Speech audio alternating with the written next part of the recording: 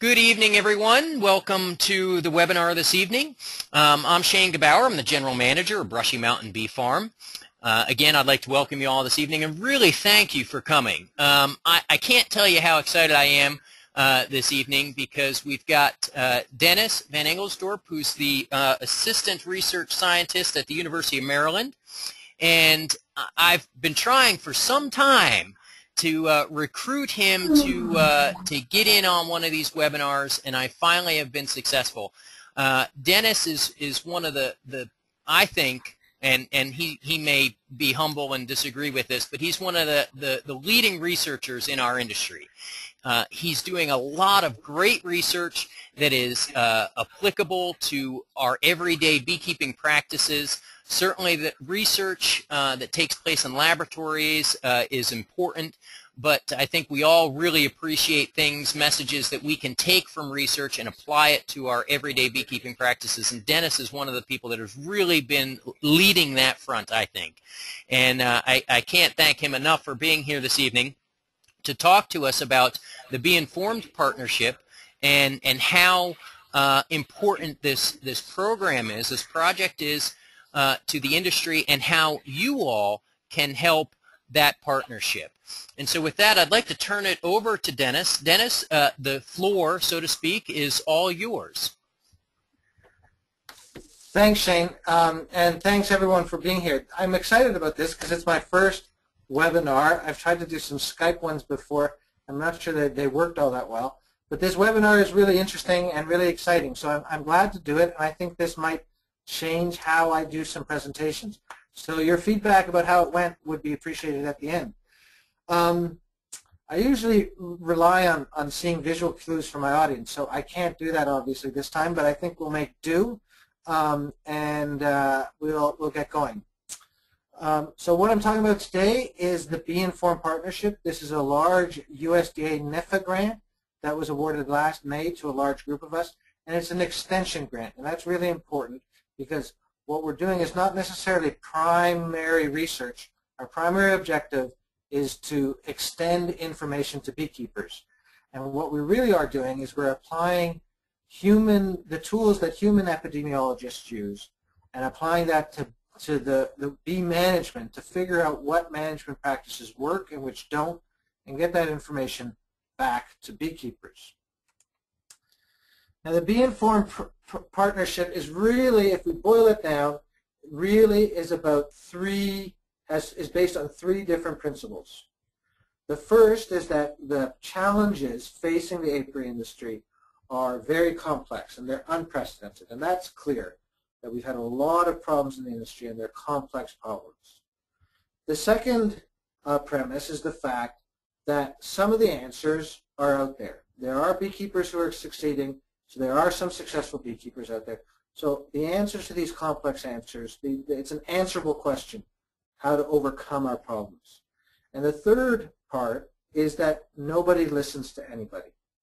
And I think that if we're all honest with ourselves, when we listen to people, unless their experience sort of resonates with ours, we're not very likely to listen to what they have to say. So let's go into a couple of details here. First, though, I'd like to ask the question, how many people, this is an instant poll, how many people participated in last year's winter loss survey? I'm just going to launch a poll here real quick to help out with that. Let me launch this. So this is a poll. You can just answer yes or no, and this will just help us a little bit go through this to gain an understanding of you folks out there. We've got 52% in, 60%, 65.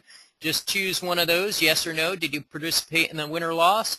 We've got just about 80%, and I'm going to close this poll in 5, 4, 3, 2, 1, and I'm going to close this poll.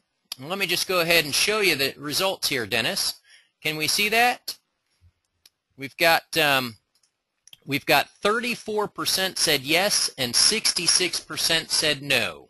Okay, well that's useful to know, and I hope that one of my objectives for doing this is that I'll convince you those who haven't participated in the survey to participate in this year's upcoming survey, because I think that we can get a lot of information from it.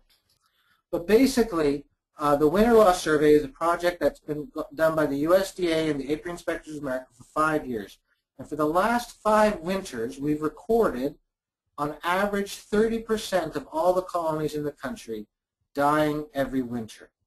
And that's an astronomical number. Can you imagine if dairy farmers or corn producers lost 30% of their crop every year? It's unheard of. Now, beekeepers have been able to mask those losses because, of course, what we can do is if we have a dead colony and a live colony, we can split that live colony in half, add a queen, and replace that colony. And so they've been able to overcome these losses so that even though they lose 30% of their colonies every winter, the number of managed colonies come August has been about the same or risen slightly over those last 5 years. That's not to say that that 33% isn't significant and doesn't have some real cost to beekeepers.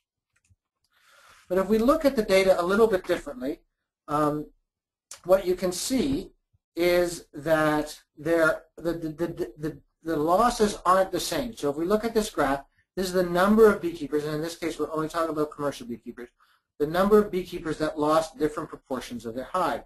And so you can see that the average is indeed at about 30%, but there's a wide distribution. And so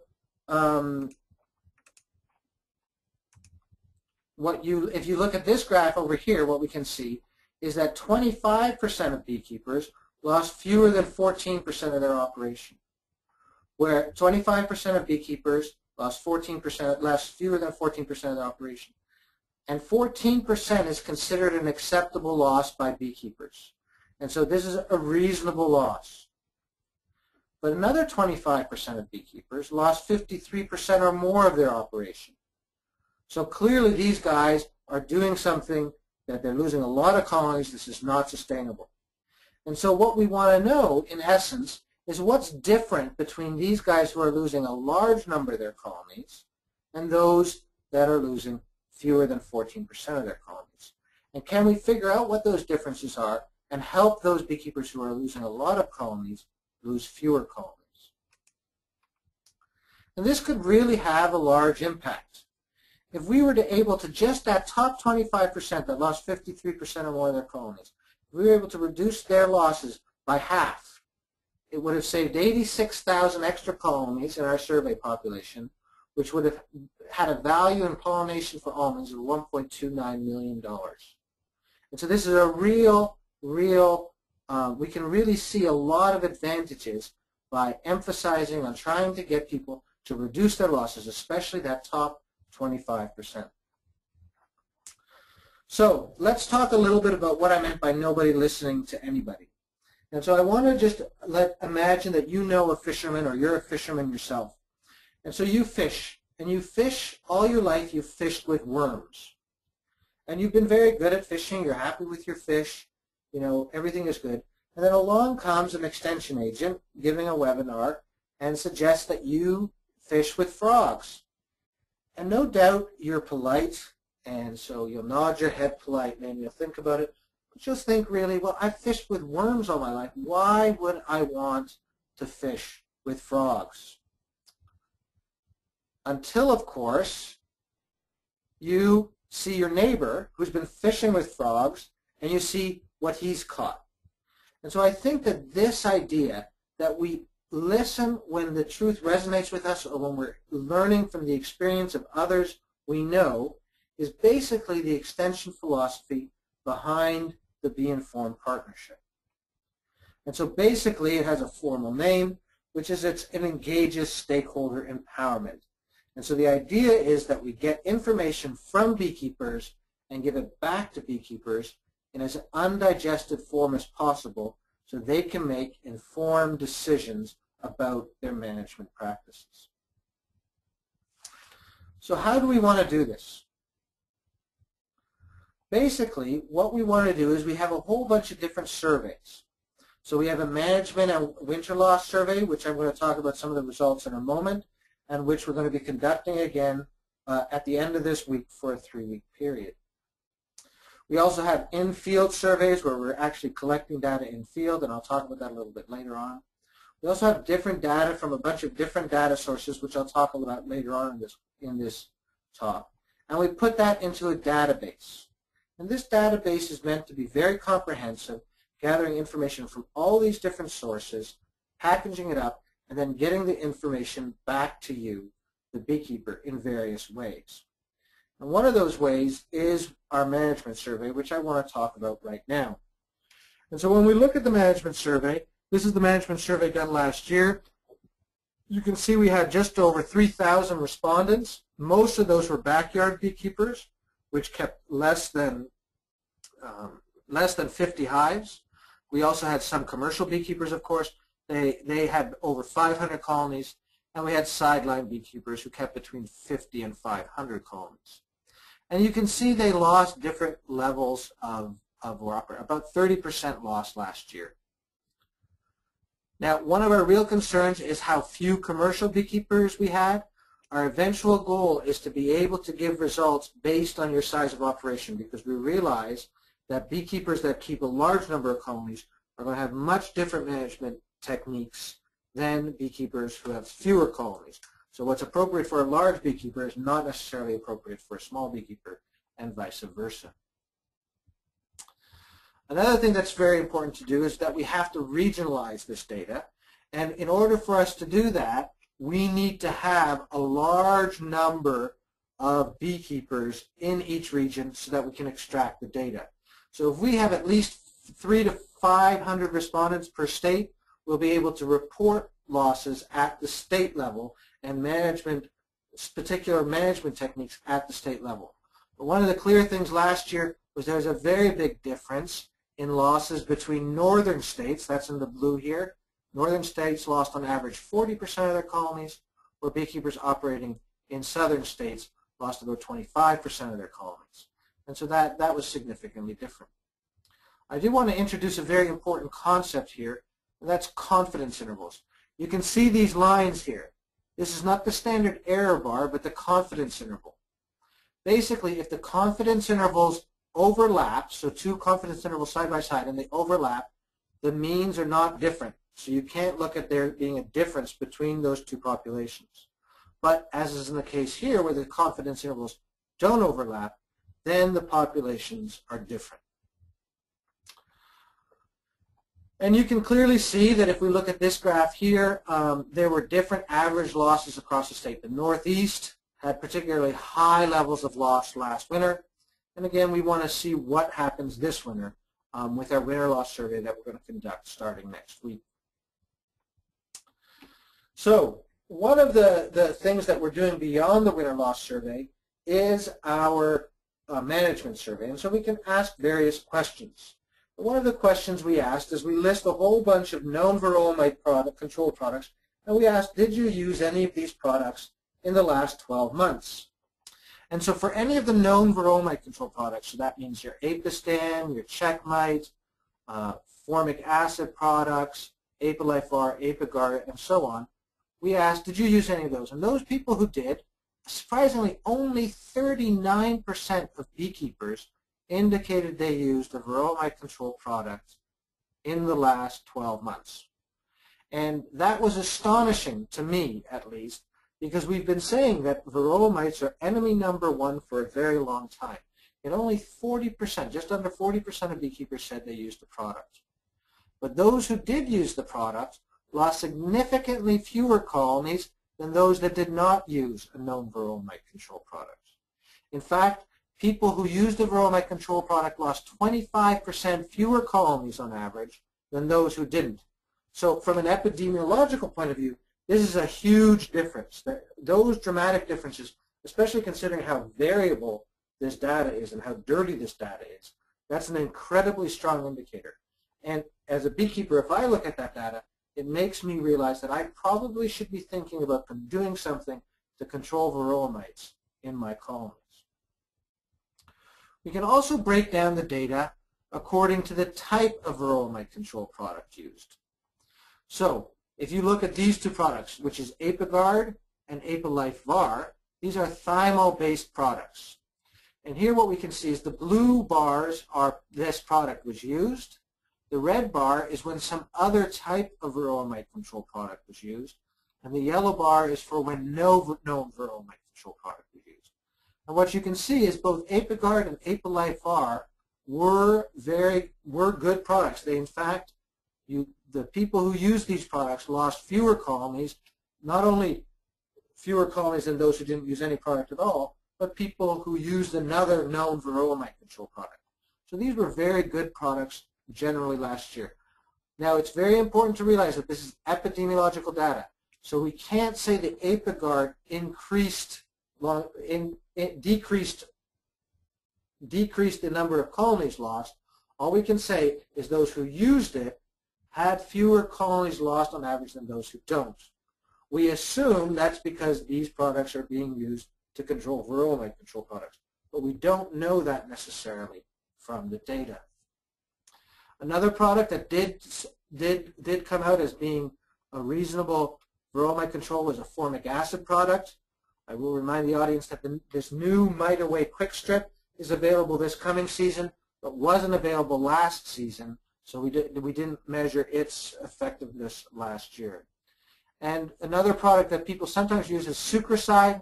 We found no evidence that sucricide had any impact on colony survivorship. So one of the things that I really am hoping you guys are thinking about doing is going to the beinformed.org website, and there's a button sign up to participate. And when you sign up to participate, you'll get an email that tells you when the next survey starts so that you can participate in it. And I'll get back to this point in a little bit.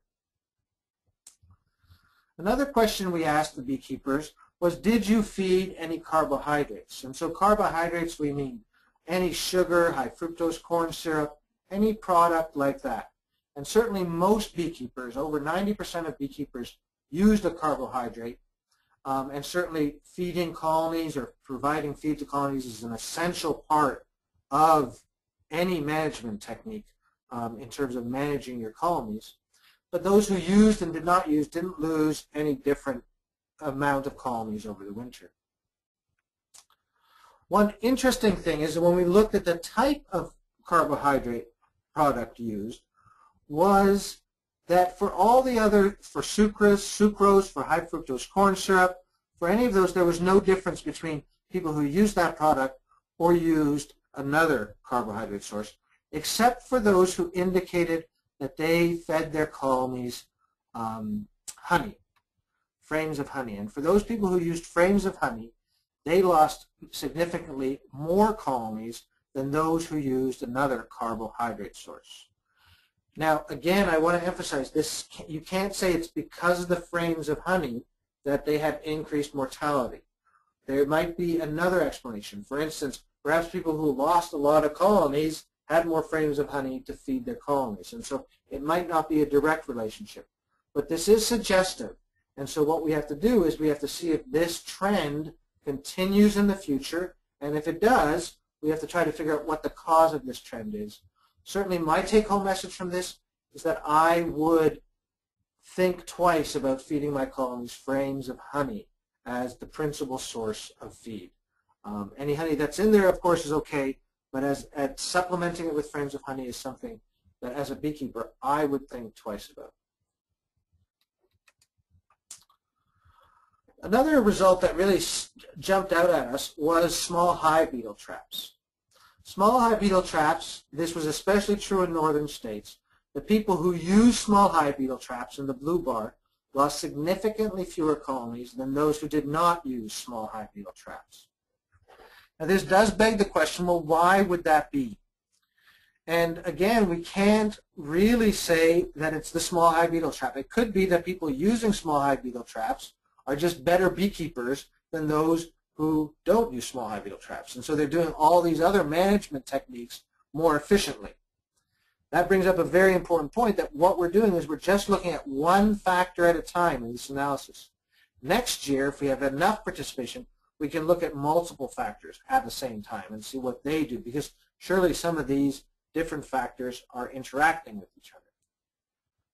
But back to this point, that the people who use small hive beetle traps lost fewer colonies than, or people who used small hive beetle traps lost fewer colonies than those who didn't, may also suggest that perhaps small hive beetles are doing something to the cluster and stressing that colony out.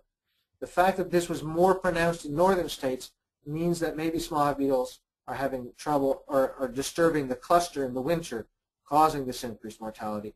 And that's, again, something we want to see again in this next year's survey to validate that. And if it does, we can do some experiments to try to figure out what the underlying cause is.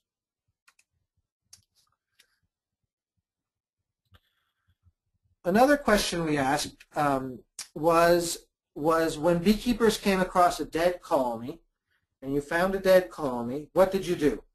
And beekeepers really have two choices. One is that they can get a live colony and split that live colony into the dead out equipment, or they can take that equipment and store it until next year or at another time and use it to establish a new colony. What we found was those who immediately reused the equipment by making a split or with some other reason did not lose any more or fewer colonies than those who didn't store their equipment or do otherwise.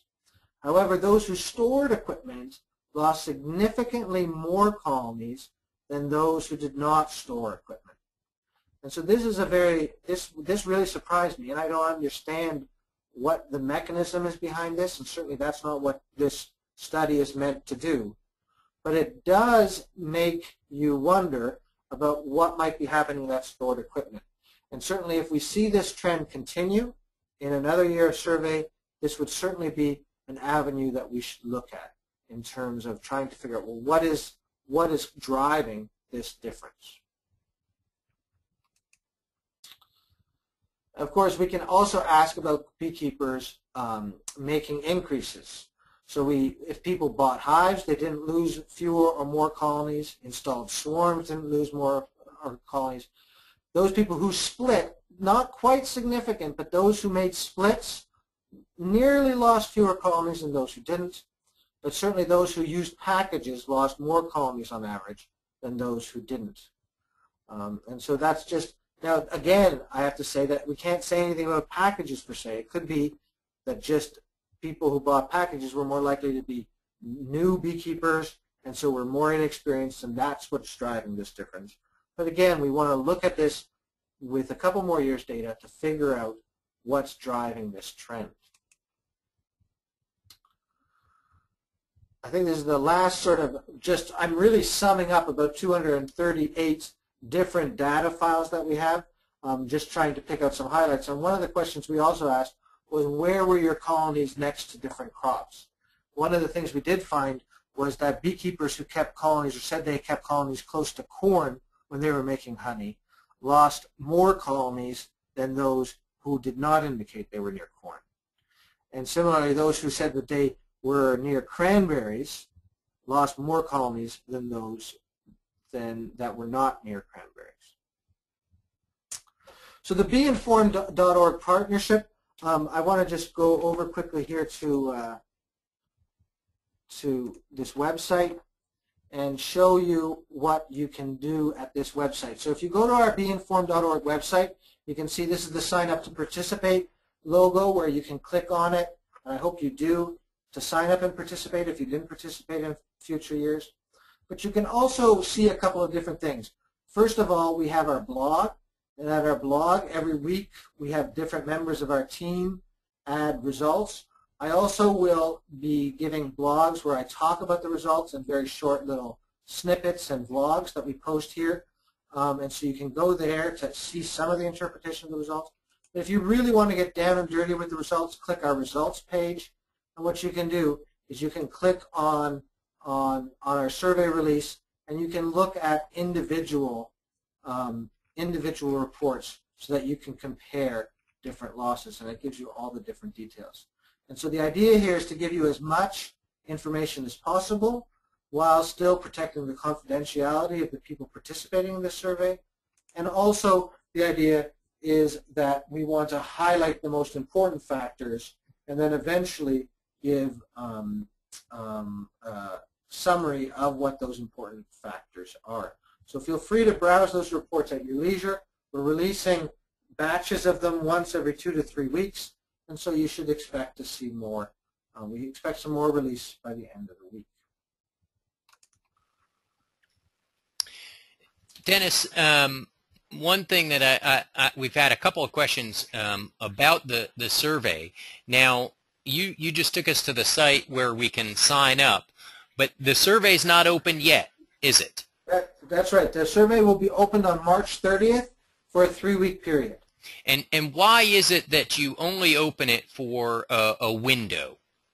Well, in part it's because good survey, we want to define the time frame that the survey is encompassing. So when we calculate winter losses, we want to make sure we call it winter losses, but really it's from October till March 30th. So October 1st to March 30th is what we consider our winter period, and so we want to encompass that so that we're always have the same time frame for which period the losses occur. And also, if you look at the research behind surveys, it's better to do a survey at the same period of time for a limited period of time than scattered throughout. In future years, we're going to do a quarterly survey with a select few beekeepers to try to track a couple of other things as well.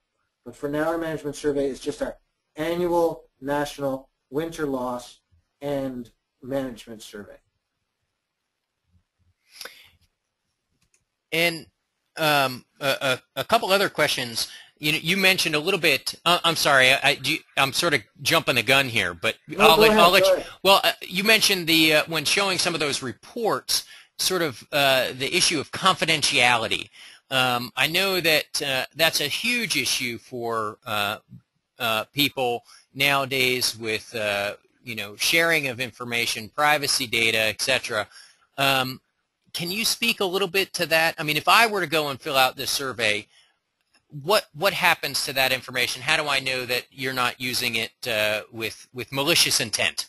Right. Okay. A really good question. And I first should say, and I'll mention this at the end of the talk, that we have a medical epidemiologist as part of our team.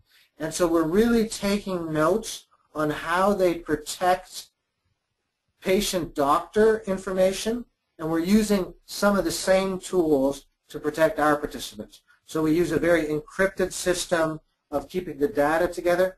Also, the surveys, unless you give us permission to link the survey data with your email address, then we have no way of knowing who has answered the question. So that's another way we do it, that you can decide to be totally anonymous, and you're free to do that, so that there's no linkage at all.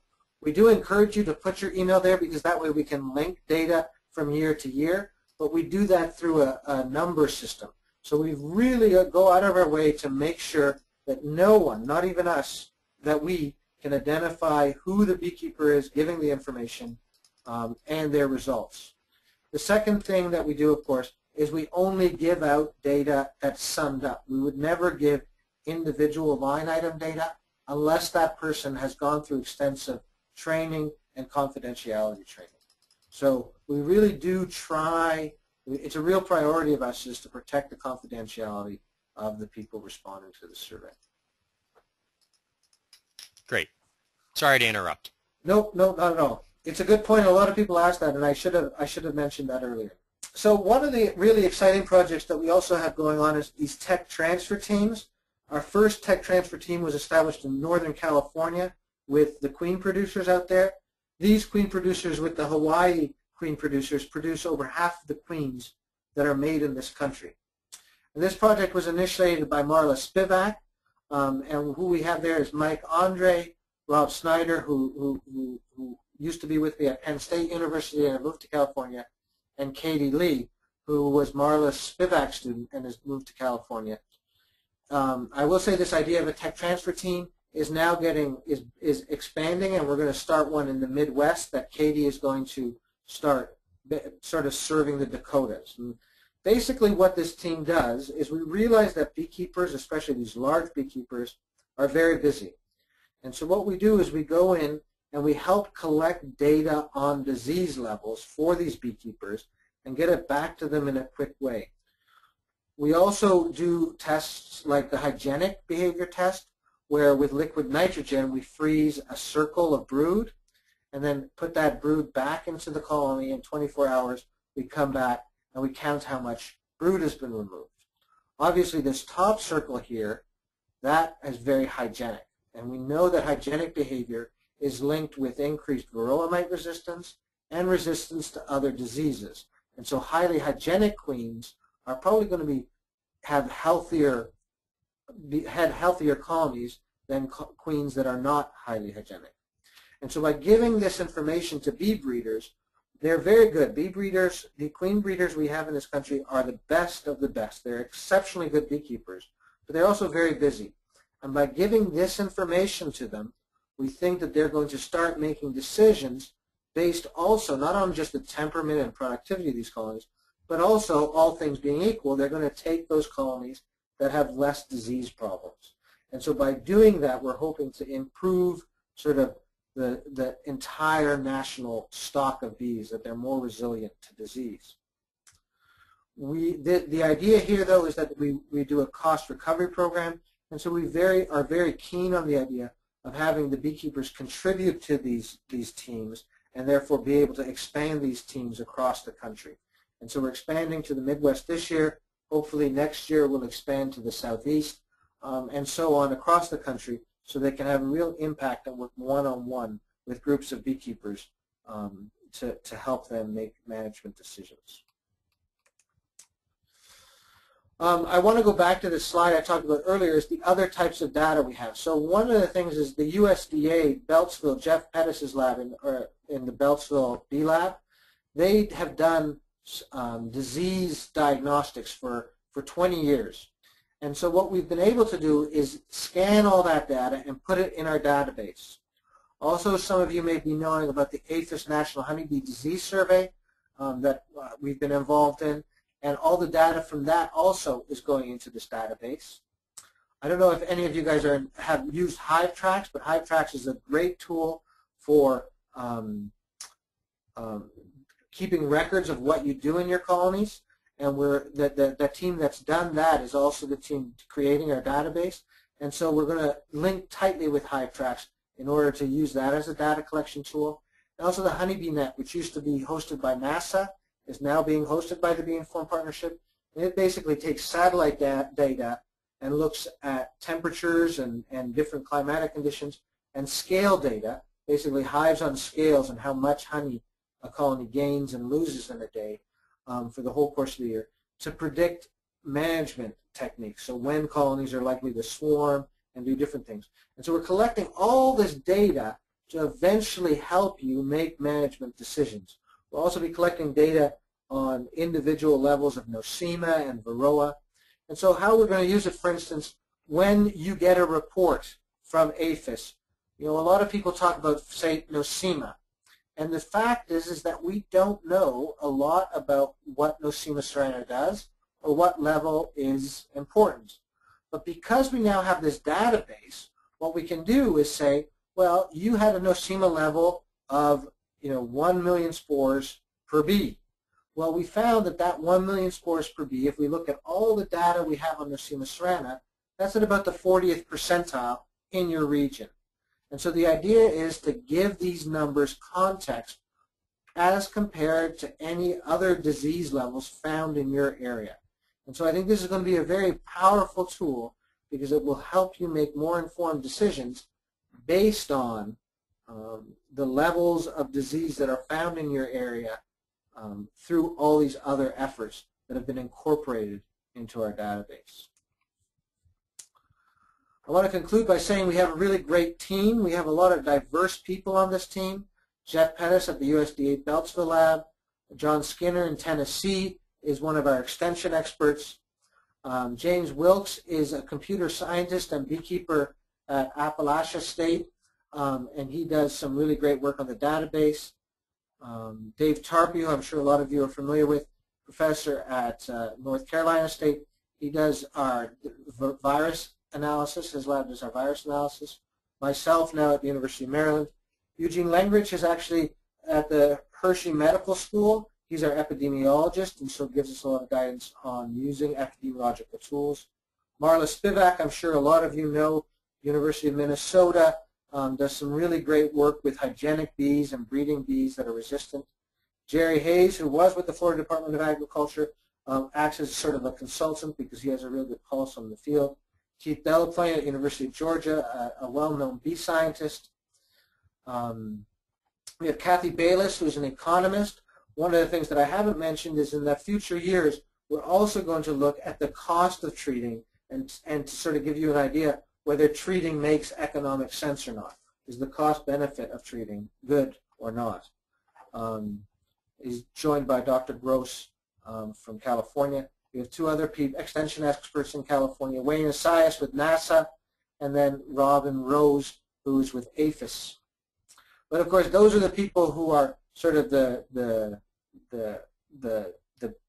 principal investigators, and this is the group of people who really do the work in the field. Karen Rennick in the middle is the project manager, which is code that she manages me, and she does a really excellent job with keeping things on track. I've already introduced Mike and Rob, who are part of the team in California. Devi is in North Carolina State doing the molecular analysis. I should say that we generate this, so far this year, we generate about 3,000 to 5,000 samples collected in the field for varroa mite and nosema analysis.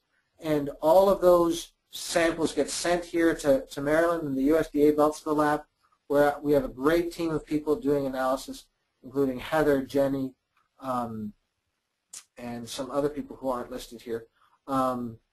We have some grad students working on different aspects. Mark Henson really should be congratulated.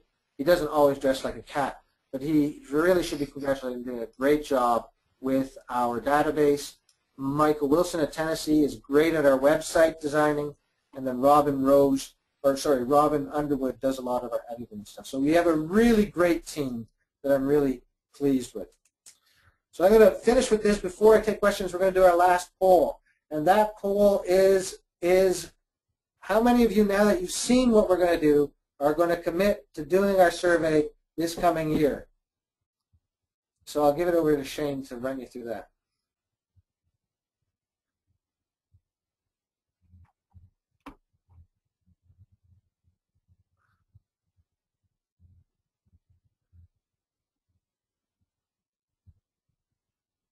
How's it going, Shane? Are you there, Shane?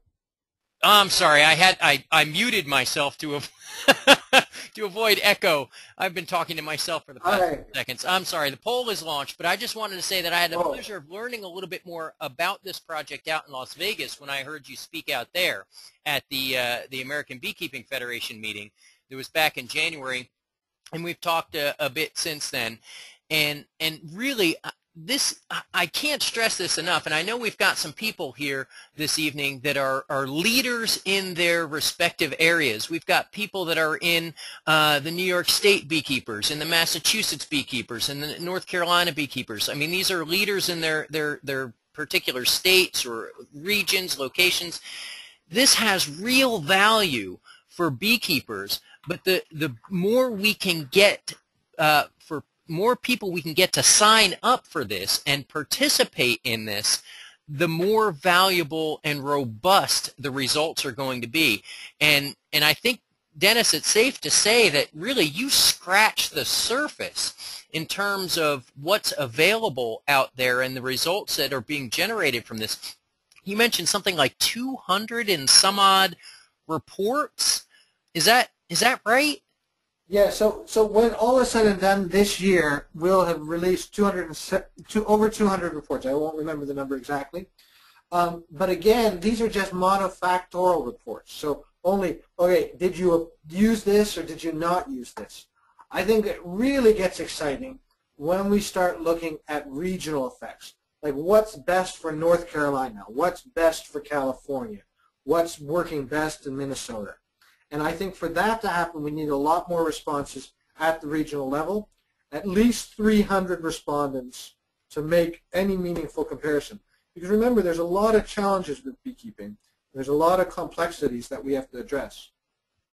The other thing that's going to get exciting is when we look at, did you feed and did you treat for varroa mite at the same time? Like, what are the variables there? How do these variables contribute to the success? Also the timing of the treatment. When did you apply the treatment? And so as we grow this data set, the more information we have in there, the more people participate, the more information we can get back to beekeepers. So when I highlighted these findings here, these were the biggest, most pronounced findings we found. There's a lot more information there, but to be sure that we're being accurate there, we need a lot more people to participate.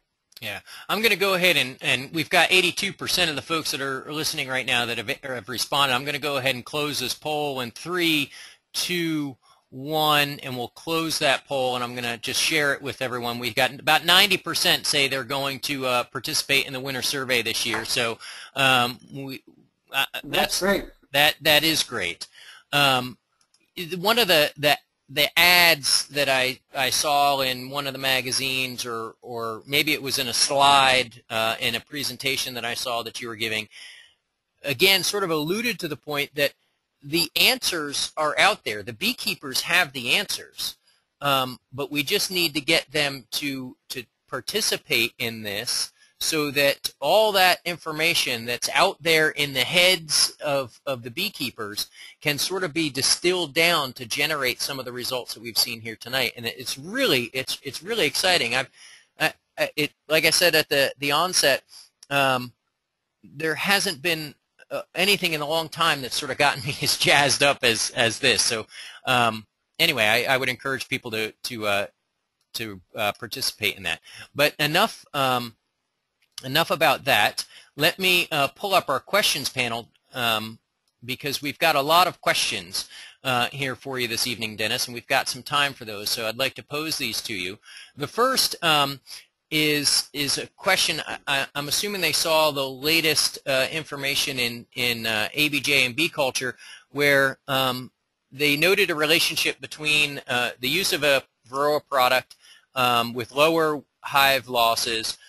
What jumped off the page at me, however, was the relationship between lower mortality and the mean number of colonies. The larger colony numbers, i.e. commercial beekeepers, had lower mortality rates. Was the data normalized for other factors such as geography? It occurs to me that most commercial beekeepers are in southern states where winter is more mild. And so might that also be influencing that trend that you talked about, where northern states had a harder winter in terms of losses, southern states had an easier winter in terms of losses, but we've got more commercial beekeepers in the south that may be more experienced. Right. No, and that's a really good point. And if you actually go to the results page, you can see it split up by people who keep bees multi-regional. Those are the migratory beekeepers, southern states and northern states. We do treat the data, because it's average data and we have over 1,000 respondents. We can assume normality because it's just a Poisson distribution things for those who are out there. But you can assume normality. So we do look at normality of the data. I will also say you're right that there was a difference there. But by far and large, the people who kept larger numbers of colonies were more likely to treat than those who didn't. So again, I think that that's a function of the big beekeepers can't experience these losses, and experience has shown them that they need to treat. Also, we're talking about averages losses here, not total losses. So total losses would be the total number of colonies lost. Averages, no matter if you're big or small, you only represent one. Your average loss is your average loss, and so it's represented equally compared to everybody.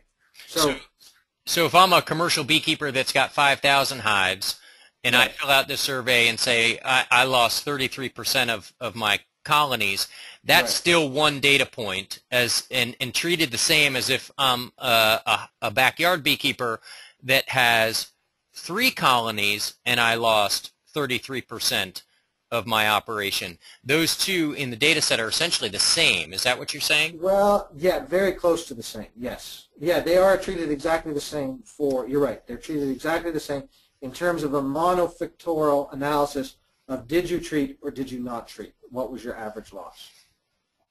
That's why we need to break it up into commercial, sideline, and backyard beekeepers. But for that to happen, we need a lot more sideline and commercial beekeepers to respond. Right.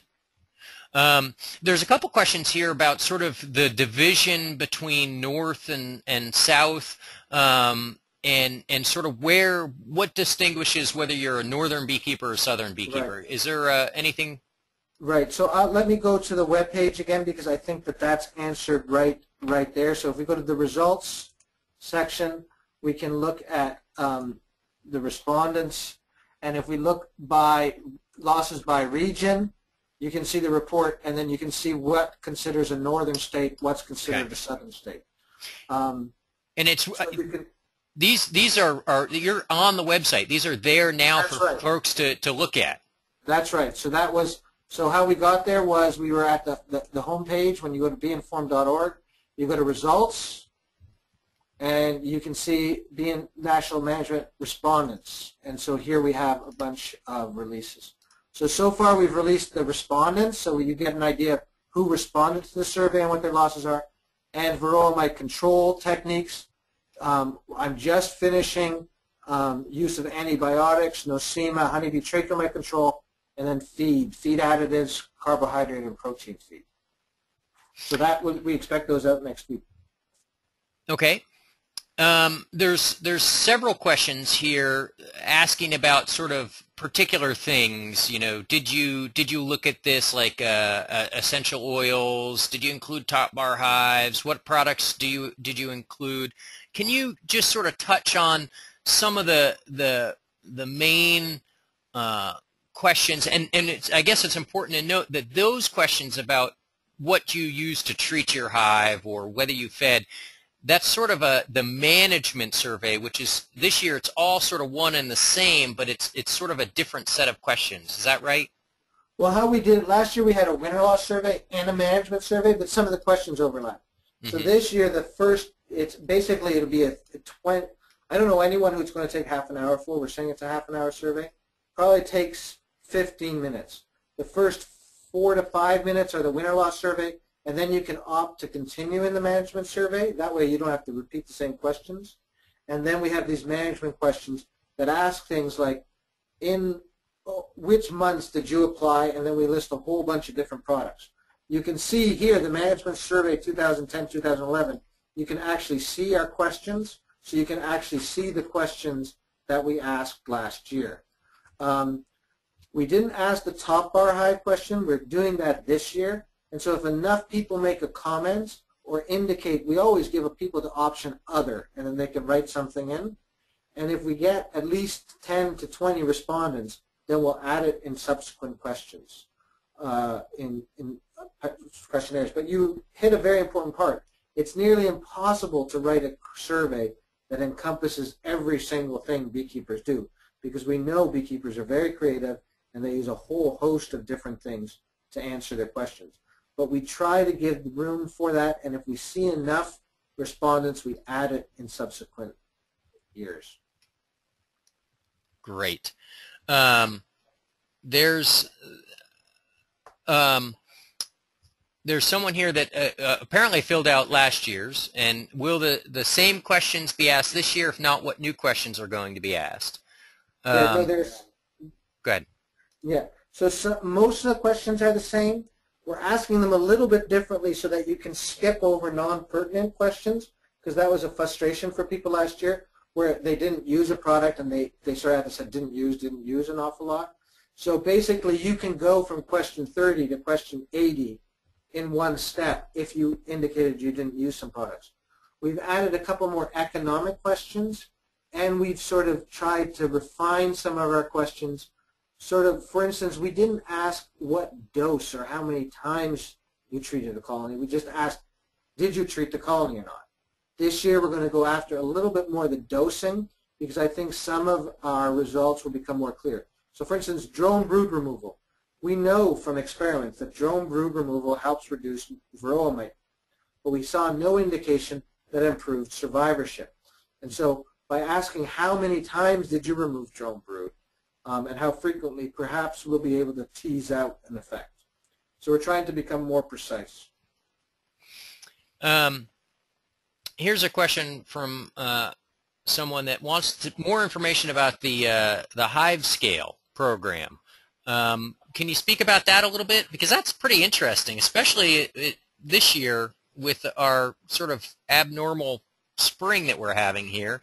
I know that Wayne has found some pretty interesting results with that, but can you talk about the hive scale program a bit?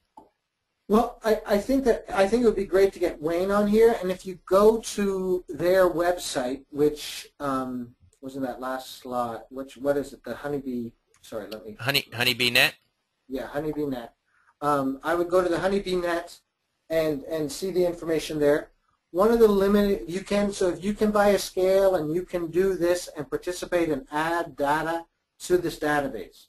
One of the things that we're hoping to do, these scales, especially the electronic ones that collect the data automatically, tend to be fairly expensive. So one of our projects this coming year is to try to source a way of perhaps getting some of these scales and making them available to different clubs so that the club can get one of these scales in their region to get this data. And we're also hoping eventually to sort of help Wayne make this live. Right now it basically collects the data, and once a year we update the data, or he updates the data. We're hoping to make that live. So I agree, it's really exciting. I think you're going to hear a lot more about it this time next year. Here's a really good sort of question / point that's being made, and I guess it's worth noting that last year was really the first year that this was done on a grand scale. Is that right? Absolutely. Yeah, we did a pilot in Pennsylvania. Yeah, and these results are really just now making it out. Of course, the plan is to make it much quicker in the deployment of those results. But here's the question: do you expect that beekeepers change management practice after participating in this survey and seeing some of these results? And do you then think that might change the results significantly for next year? So we've got people tuning in this evening that saw some of that information and say, well, gosh, I'm going to try and use that product. And as those results get out there, you think you might see a skewing? Well, yeah, actually, we're certainly hoping that it's a skewing. Again, it's not a random survey. We're looking at the people participating in our survey, and we're looking for what works and what doesn't based on their survivorship. So one of the things that it's taken a long time to do is because we've been trying to automate this process, and now that we've got that automation done, basically I did the analysis by hand, then we had an epidemiologist use SAS to do it. I wrote out how I did it, gave it to a computer programmer. He came up with results, and then that was checked by an epidemiologist. And so now that we know the system works, we're hoping that within 2 months we're going to give out the results from this next year's management survey. So it's going to be much quicker. Absolutely, we're hoping that that's going to inform beekeepers' management decisions. And so what we're hoping to see is a decrease in mortality. One of the questions we're obviously going to ask next year is, did you use our management survey results from the previous year to inform your decision making? And hopefully those who did are going to lose fewer colonies than those who didn't. So yeah, absolutely, we're hoping this is going to influence how people make management decisions. That's the whole idea, is to reduce how many colonies are lost in this country. Great. You'll like this question, I think. How is the BIP funded, and if an individual or organization wanted to contribute, how would one do that? So you've got money being thrown at you, Dennis. Yes, well, that's great, because that's exactly, we want to be making sure that this is completely self-sustaining after the 5 years of funding. So we have 5 years of funding from the USDA NIFA, and that funding is helping us build this infrastructure. But as soon as this year, we're going to have a donate button. Oh, can you hear me? Yes. Okay, it says my audio connection has been lost. So as soon as this year, we're going to have a donate button at the website. So as soon as people see if this is valuable, we're going to ask them to make donations there.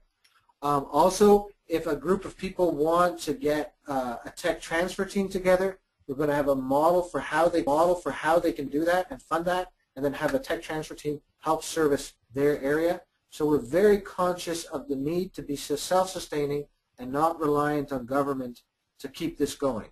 And so our economic team is actually charged with developing a business model this coming year so that we can implement that. So it will be very, very clear. Right now, PAM, Project Apis mellifera, is acting as our sister organization and sort of helping us with as a bank. So they've opened a special bank account for us where any of these donations get placed, and then they distribute them until we have set up formal business.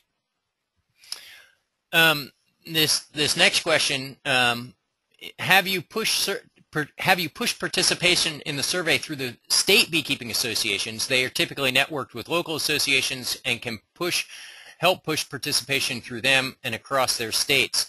I think you've certainly been trying that, and I'll just chide the folks that are listening this evening, because again, I know that there's the president of a state association and a vice president and a master beekeeper that's very vocal in her state listening in, as well as numerous others that can do that, and we're hoping that does happen.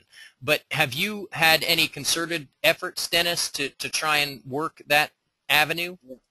So absolutely. So when we release this, and again, we've now compiled a list of 400 contacts with local and state organizations.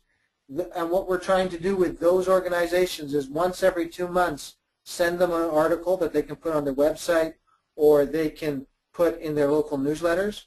But we also send it out when we did this last year, and we're certainly going to do it again this year.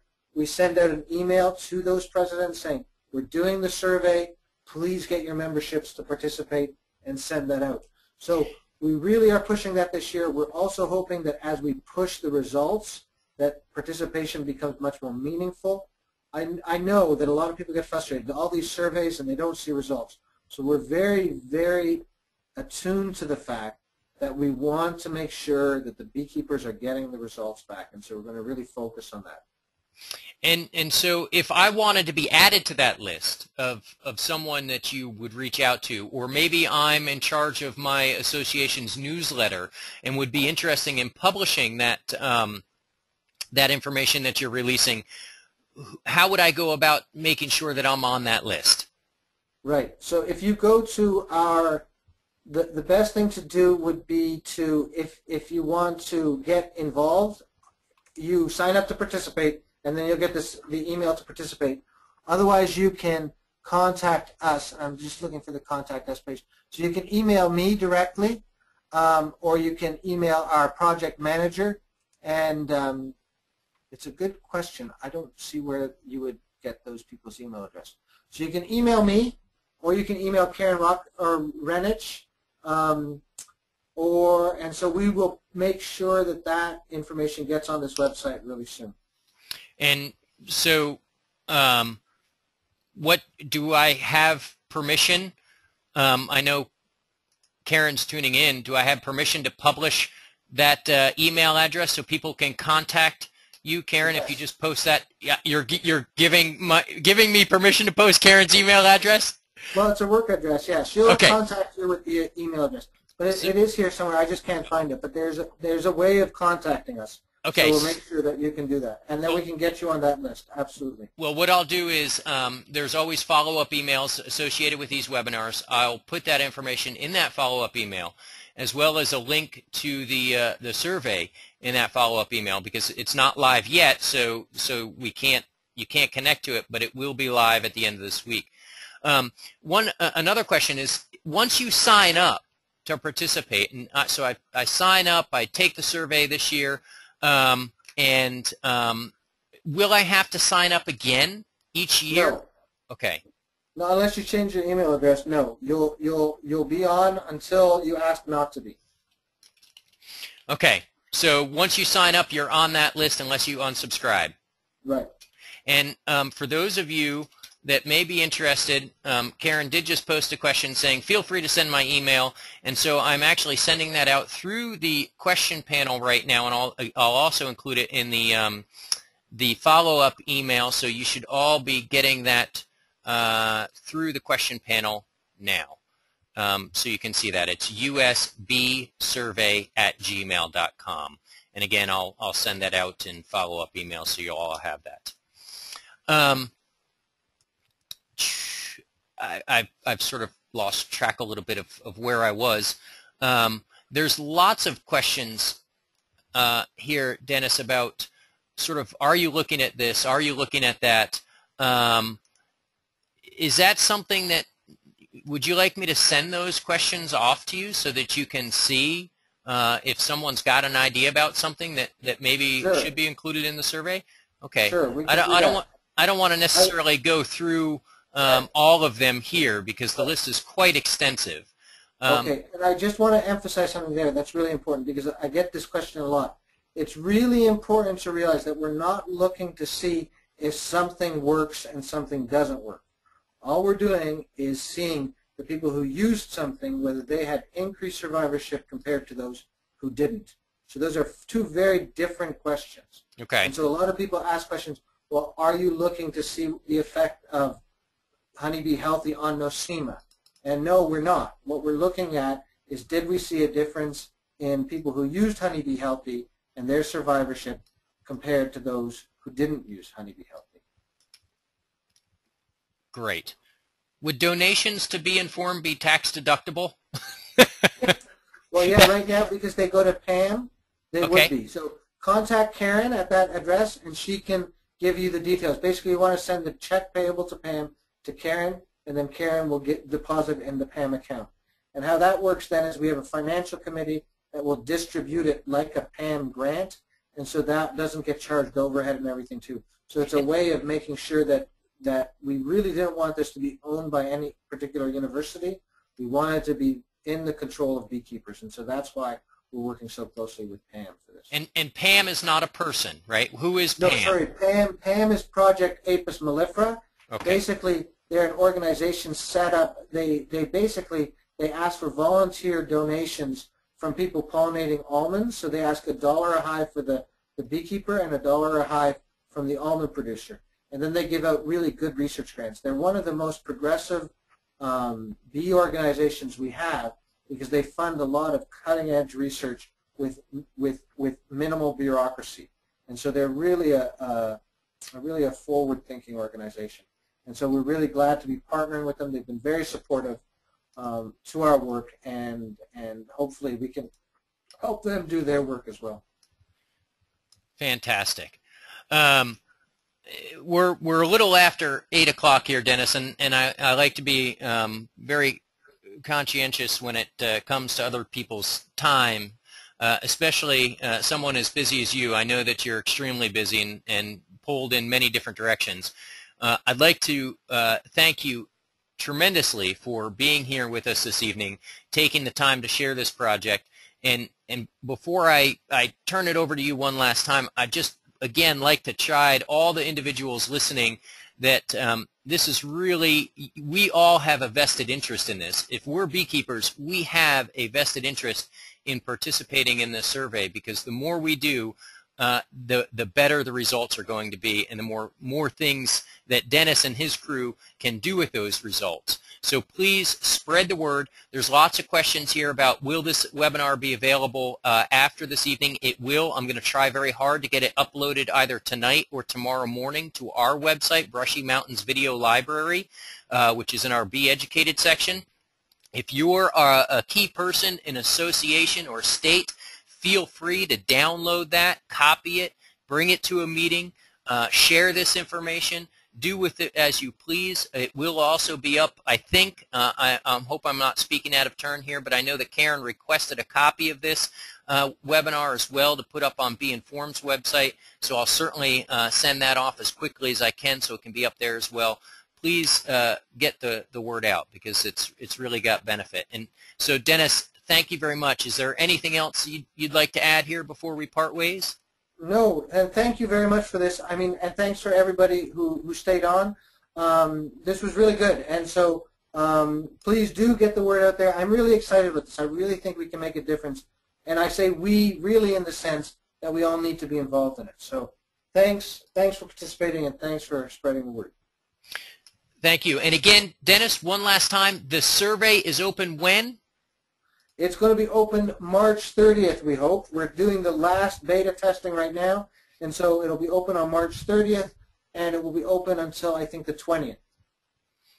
Excellent. April 20th. April 20th, but it'd be best if you got right in there and don't put it off and forget about it. Just jump right in there as soon as it opens up and fill out that survey. So Dennis, with that, thank you again. I appreciate it. Best of luck on the survey, and we look forward to seeing the results after you compile 2 years worth of information. Great. Thank you. Good night. Thanks everyone else. Good night. Good night.